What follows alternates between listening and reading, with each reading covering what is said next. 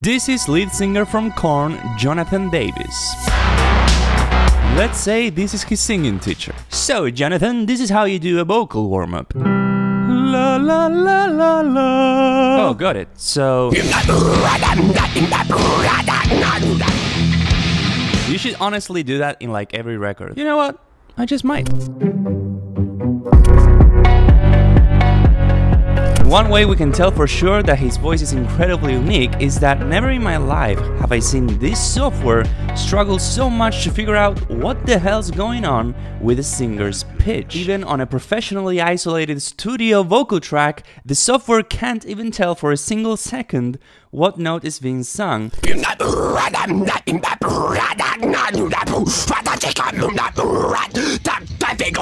without confusing the fundamental with a ton of harmonics and subharmonics. And again, this is not one of those internet isolated vocal tracks which are awfully done and sounds like a ghost is singing. In that case, it would be normal if the software gets confused. This is a studio vocal track. And yet, that is only one of the many incredible things that Jonathan is able to do with his voice. For example, have you ever fully appreciated the level of magnificence in his death metal growls?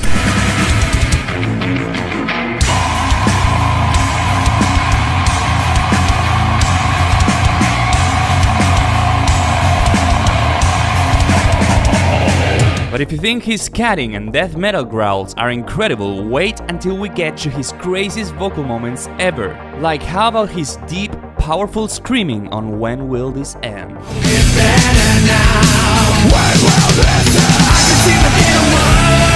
Or when he mixes both scatting and death metal growling at the end of Freakin' Unleashed.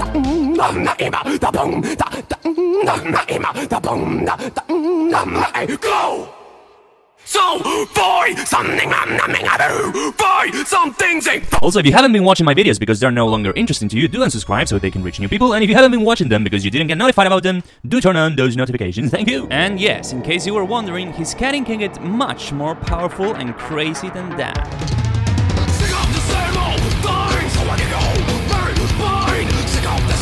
And his singing can get insanely beautiful too. Metal singers don't usually sing soft ballads, but when they do, they make sure they are insanely beautiful.